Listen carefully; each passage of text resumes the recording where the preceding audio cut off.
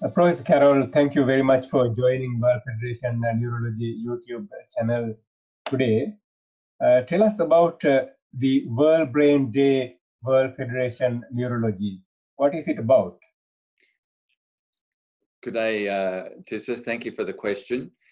World Brain Day is a day, or actually a program commencing on World Brain Day, which is the anniversary of the World Federation of Neurology's foundation, the 22nd of July. And this is an initiative which we began some years ago.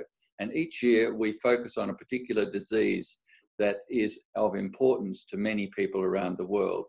In doing so, we partner with different disease-specific groups. And on this occasion, we're going to focus on Parkinson's disease. And we're very proud to be joined by the International Parkinson's Disease and Movement Disorder Society in this initiative. So why did you choose Parkinson's disease as the main theme for 2020? Why should people care? Well, people should care about all neurological diseases because they affect the brain, and the brain is the most important organ in the body. Without a healthy brain, it's very difficult for people to lead fulfilling lives and to contribute to their families, themselves, and their society. We chose Parkinson's disease this year because of all the non-communicable diseases which are on the rise in numbers. This is the one in which the age standardized prevalence rates is actually increasing. It's a big problem and it affects people of all ages.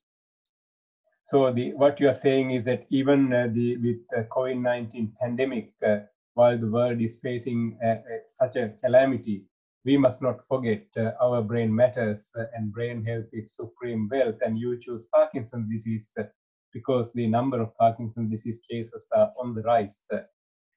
And you are delighted to be partnered with the International Parkinson's Disease and Movement Disorder Society also.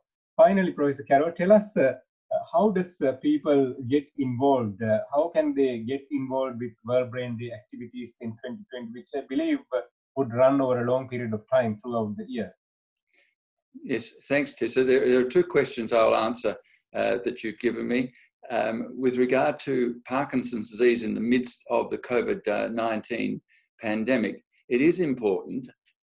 It's important that we do not forget all the other conditions which are affecting fellow humans whilst we deal with the COVID-19 pandemic. Indeed, some have said that the COVID-19 pandemic is a dramatic example of why health is an important global issue. With regard to Parkinson's disease and how people can be involved in this, they can activate and, if you like, advocate that we look to Parkinson's disease and look how we can improve the lives of those with the disease and how we can encourage increased research for better treatments for Parkinson's disease.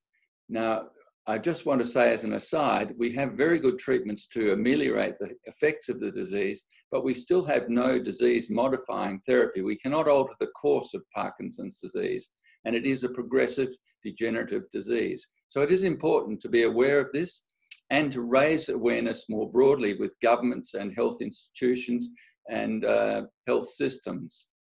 Now, people can be involved by looking at, taking a look at our website, which will appear on the vision at the end of this short video.